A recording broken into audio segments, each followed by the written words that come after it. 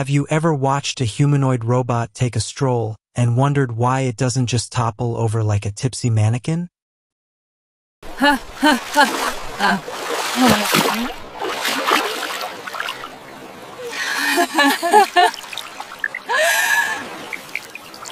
It's a fair question, isn't it? We humans spend our first year just figuring out how to stand, yet we expect our metallic companions to amble across a cobbled street without a single wobble. So, how does your future robot partner manage this incredible feat of balance, turning a simple walk into a symphony of high-tech engineering?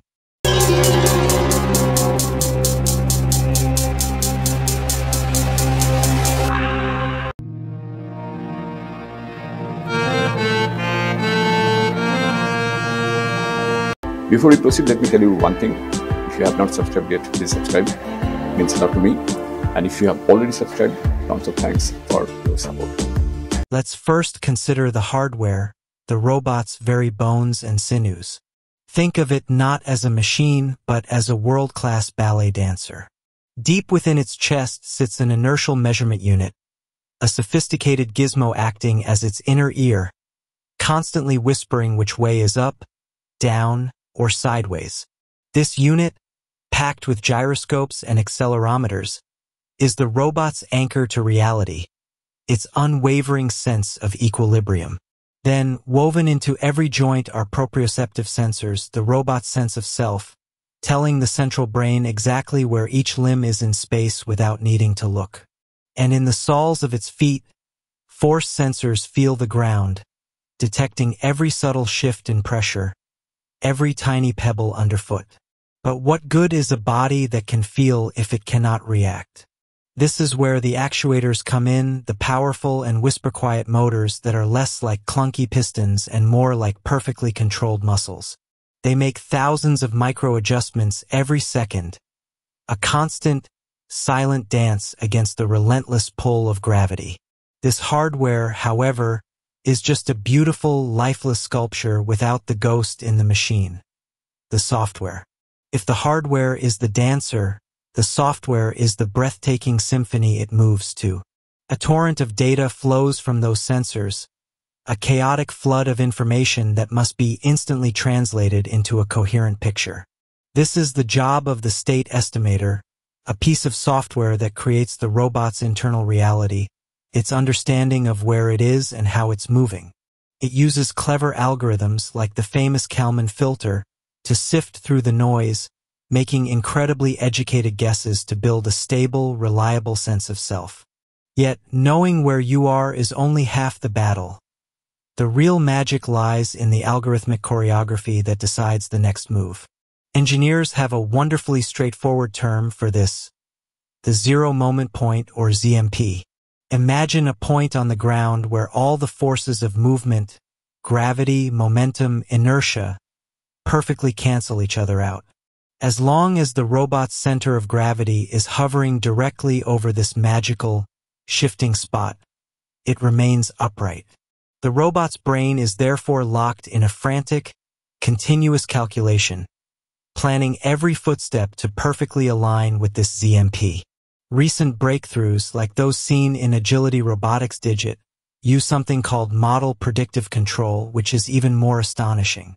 This algorithm allows the robot to think a few seconds into the future, simulating thousands of possible next steps to choose the one that ensures perfect stability, even if someone gives it a sudden shove.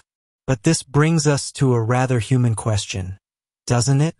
A robot can walk with calculated perfection, but can it ever truly amble with you? Will a leisurely stroll ever feel natural? Or will it always be like walking alongside a hyper-efficient, soul-crushingly predictable metronome?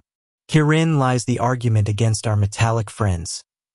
Their perfection is, paradoxically, their biggest flaw, a sterile grace that lacks the warm, clumsy, and utterly human rhythm of life. On the other hand, who is to say that this precision isn't the entire point? That same unwavering balance that feels odd on a Sunday walk could allow a robot to navigate a treacherous earthquake zone to rescue a survivor. It's every step a life-saving calculation. The future, it seems, is already inventing itself in labs at MIT and ETH Zurich, where researchers are exploring soft robotics and bio-integrated sensors. What happens when a robot partner learns to balance not by calculating, but by feeling?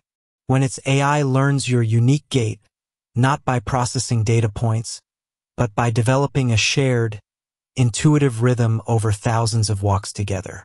So, as we watch these marvelous machines take their first confident steps into our world, we must ask ourselves a final, crucial question.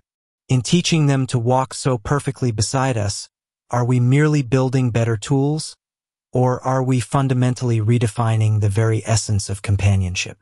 And what does our obsession with creating a partner that will never stumble say about our own fear of falling? So that is it. Thank you for joining us on this journey. Let's continue this conversation in the comments below. If you like the video, please hit the bell icon to get notified, and don't forget to like with your friends, share and subscribe for more insights. If you have already subscribed, tons of thanks for your support. It means a lot to me. And please consider signing up for membership zone to support Wooden Slate so that we can make it better and better. See you in the next video. Till then, goodbye. Take care and stay safe.